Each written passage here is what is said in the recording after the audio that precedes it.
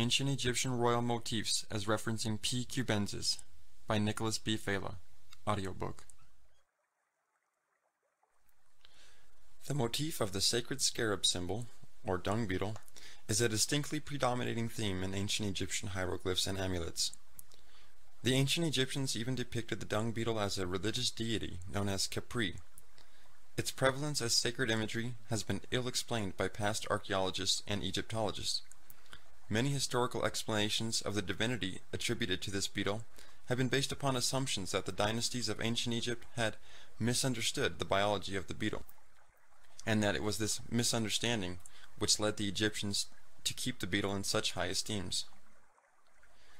Secondary research, which was triggered by newly discovered evidence, obtained and presented by scholars such as Gordon R. Wasson, Roger Heim, Albert Hoffman, and others on the newly discovered genus of Psilocybin mushrooms, offers possible explanations to more realistic motives behind ancient Egyptians' use of the sacred scarab symbol. By taking a holistic perspective on the Egyptian culture, through examining a variety of information ranging from accepted religious myths in ancient Egypt to individual hieroglyphs, artifacts, and even monumental temple structures, as well as the historical ecology of Egypt, this paper deciphers the significance of the sacred scarab dung beetle, as well as the sacred cow, the sun disk, and the historical use of the two wheat ears symbolism with explanation of their possible encrypted reference to psilocybin. The connections made here are intended to provide information that may alter the current perspectives regarding many of ancient Egypt's most common motifs. Throughout ancient Egypt, the dung beetle, an insect of the order of Coleoptera, family of Scarabeoidea, genus of Khepri, and the species of Khepri Egyptorium, had become one of the most common symbols represented in Egyptian iconography. Ancient Egyptians would have collectively known this dung beetle as the sacred scarab. To illustrate how popular the symbol of the beetle became in ancient Egypt, it ought to be understood that the beetle was so sanctified by the people of ancient Egypt that they endowed it as a religious figure.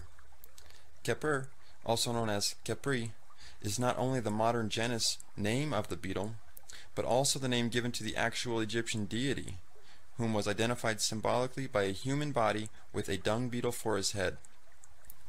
Scarab beetles were apparently so important to the ancient Egyptian culture that their images are depicted all throughout royal tomb walls, in artwork, and in hieroglyphs. Many times they are depicted holding an orange or golden disc.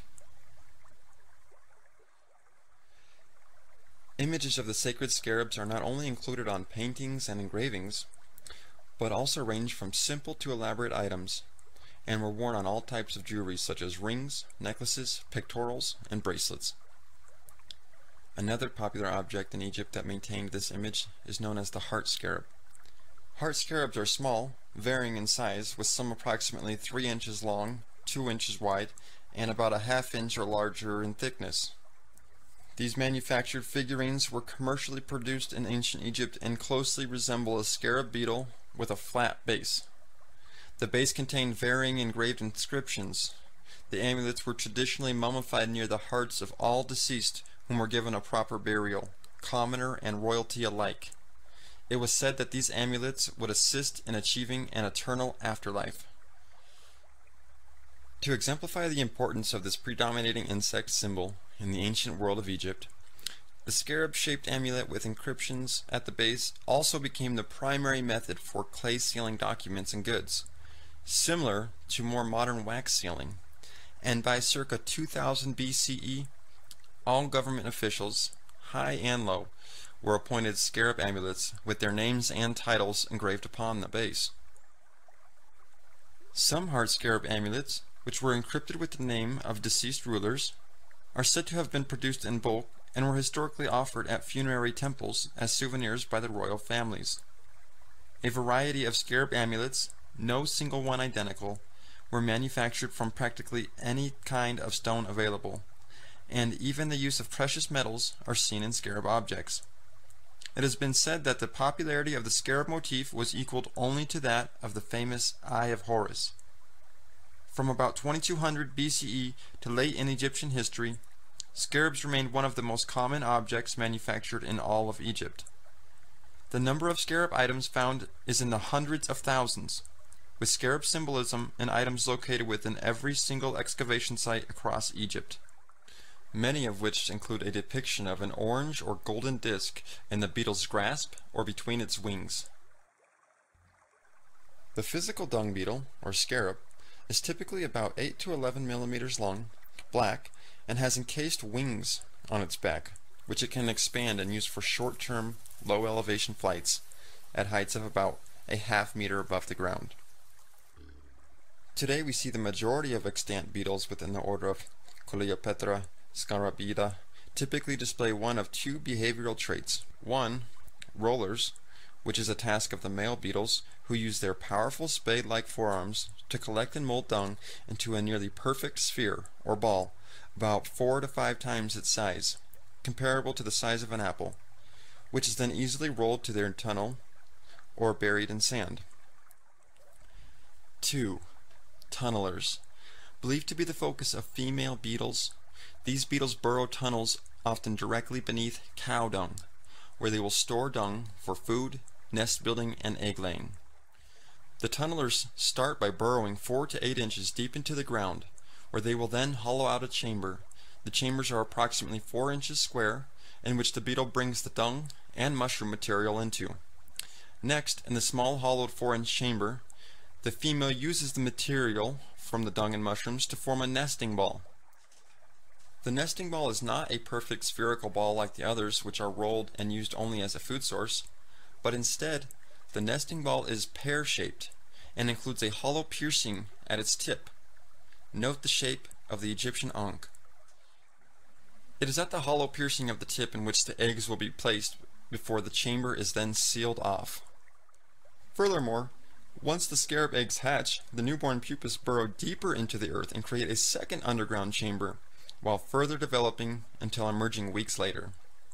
Interestingly, some authors have noted that there seems to be striking resemblances with the human burial sites in Egypt, utilizing these tunnel chambering techniques, with mummies resembling the scarab in its pupa stage. The relationship of the scarab beetle to cow dung is so intertwined that the development of the sacred scarab from egg to adult has only been documented by the use of cow dung. Furthermore, the connection to certain dung beetles and cow's dung can be seen in the controlled studies where lifespans were significantly lower for beetles whom were fed foods without dung. Reproduction was also not replicable within controlled environments where dung as a food source was not made available and instead replaced by other plausibly viable substrates. A particularly notable aspect regarding the sacred scarab behavior, which was previously alluded to, is that the beetle is known to incorporate mushroom fruit bodies, with the focus of mushroom cap and gill sections, into both its brood and feeding sources. To further motivate these behaviors, the wet seasons are not only when the maximum dung beetle activity occurs, but also the same wet seasons are the times in which the mushroom fruit bodies are typically in most abundance as well. This notable tendency for dung beetles to feed on mushrooms and incorporate them into nesting has been recorded in several cases and has been well documented in controlled studies where, quote, abundant species were attracted to a variety of food types, but several species appeared to specialize on either dung and or mushrooms, unquote. These facts serve to illustrate that many dung beetles depend on strict use of both dung and mushrooms as the beetle's sole resources of housing and nutrition.